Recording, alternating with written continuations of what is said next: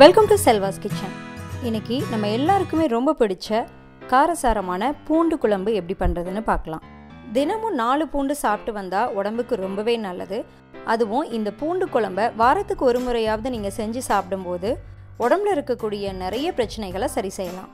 பூண்டு குழம்பு செய்கிறதுக்கு முதல்ல குடுமையோடு இருக்கிற 2 முழு பூண்டு எடுத்திருக்கேன்.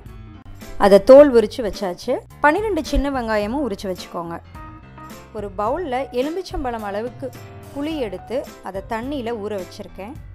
ஒரு அடிகனமான பாத்திரத்தை மிதமான சூட்டில் சூடு பண்ணிக்கோங்க. பூண்டு குழம்புக்கு நல்லெண்ணெய் தான் சேர்க்கணும், அதுதான் ரொம்ப டேஸ்ட்டாக இருக்கும். 3 டேபிள் ஸ்பூன் நல்லெண்ணெய் சேர்த்தாச்சு. அதில் 1 டீஸ்பூன் அளவுக்கு கடுகு சேர்த்துட்டு கொஞ்சமாக உளுந்தம்பருப்பும் வெந்தயம் 3/4 டீஸ்பூனுக்கு மேலே சேர்க்கணும். வெந்தயம் ரொம்ப இம்பார்ட்டன்ட் இந்த குழம்புக்கு. இப்போ நீங்கள் உரித்து வச்சுருக்கிற பூண்டை சேர்த்துடலாம். பூண்டு சேர்த்ததுக்கப்புறமா 2லேருந்து 3 நிமிஷம் வரைக்கும் லோ ஃப்ளேம்லேயே நல்லா வதக்குங்க. எப்போ அது ப்ரௌன் கலராக ஆரம்பிக்குதோ அந்த நேரத்தில் கருவேப்பிலையும் சின்ன வெங்காயத்தையும் சேர்த்து நல்லா வதக்கலாம். பூண்டு 1 கப் அளவு சேர்க்குறீங்கன்னா அதில் 3/4 கப் அளவுக்கு நீங்கள் சின்ன வெங்காயம் சேர்க்கணும். சின்ன வெங்காயம் நல்லா வதங்கினதுக்கப்புறமா, அதாவது ஒரு 3 நிமிஷத்துக்கு அப்புறமா எல்லா மசாலாவும் சேர்த்து அரைக்கிற குழம்பு தூள் எல்லார் வீட்லேயும் இருக்கும்.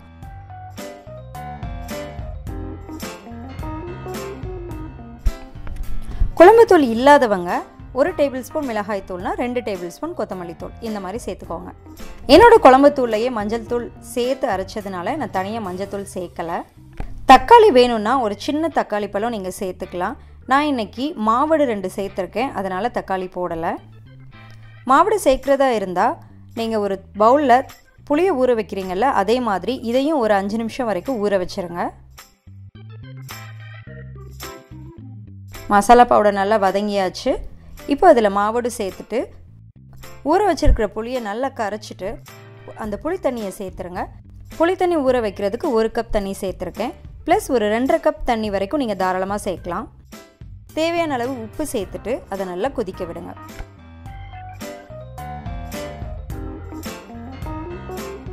கிட்டத்தட்ட 7 நிமிஷம் ஆயிடுச்சு. பச்சை வாசனை நல்லா போயிடுச்சு. எண்ணெய்லாம் பிரிஞ்சு மேலே மிதக்கிற வரைக்கும் நல்லா கொதிக்கட்டும். குழம்புல எண்ணெய் பிரிஞ்சு மிதக்கிற வரைக்கும் நல்லா கொதிக்க வச்சாச்சு. குழம்பு மிக்ஸ் பண்ணி பார்த்தீங்கன்னா கன்சிஸ்டன்சியும் நல்லா திக்காக இருக்குது. இப்போ நீங்கள் 1/2 டீஸ்பூன் அளவுக்கு வெல்லம் சேர்த்துக்கலாம். வெல்லம் சேர்க்கறதுனால உரப்பு, உப்பு, புளிப்பு இந்த 3ஓட சுவையும் சரிசமமாக இருக்கும் அப்படின்னு சொல்லுவாங்க. 2 நிமிஷம் கொதிச்சதுக்கப்புறமா நீங்கள் அடுப்பை அணைச்சிடலாம். இந்த குழம்பை நீங்கள் மிதமான சூட்லேயே செய்யுங்க, அது இன்னும் கொஞ்சம் சுவையை தரும். இது 3 நாள் வரைக்கும் கெட்டு போகாது.